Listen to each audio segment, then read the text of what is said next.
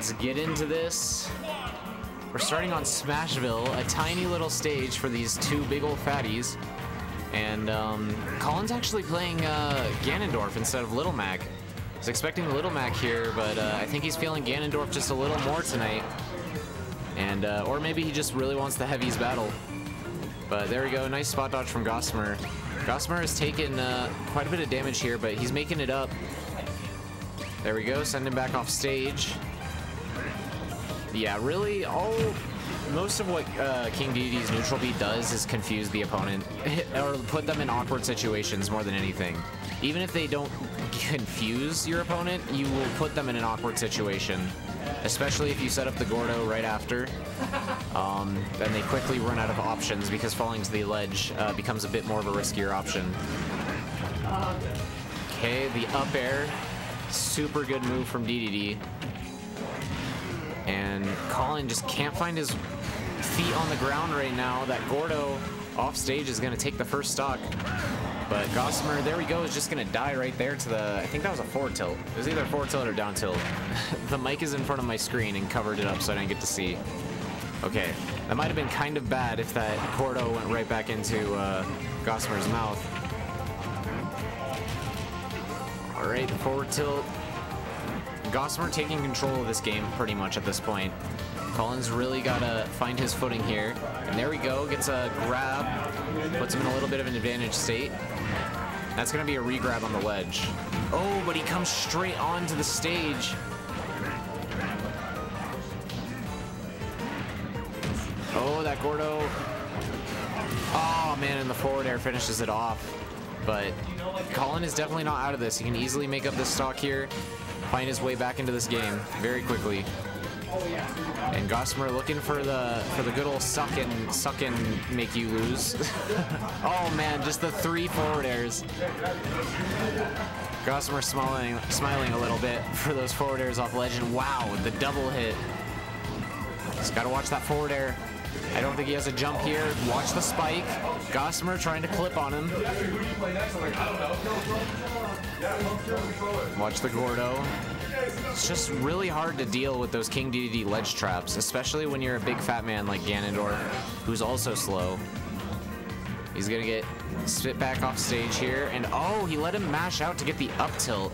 I wonder if that's just almost always true, but the back air is gonna take game 1 for Gossamer. Gossamer is definitely a tall foe. Excuse me. So, it's quite the mountain for Collin to get over here. But Gossamer has said that he hasn't been playing lately. He hasn't played in like a good few weeks until today. But similar to riding a bike, you just play those friendlies before tournament. It's like you never put the game down, am I right? That's how it works. Okay, on to game 2 here. I did not see what stage they picked. Oh, we're at Lilat. A favorite of Collin's. There's definitely a lot of weird angles and stuff like that that make some players uncomfortable. But actually, I was playing friendlies with Gossamer before tournament, and Gossamer said he also really likes this stage. So, really, both these boys were fated to end up at Lilat at some point.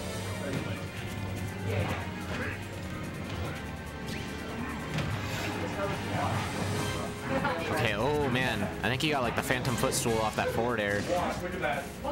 And Gossamer just, yeah, he has aggression while he's on the ledge. It's crazy, you just can't really try to attack him while he's on the ledge.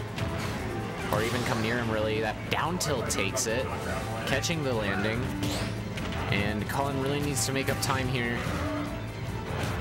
He's got to get this big fat penguin up to a high percent since he weighs a lot. Oh man, immediately gets sucked off. Sucked up. Don't. slip of the words. Calm down there.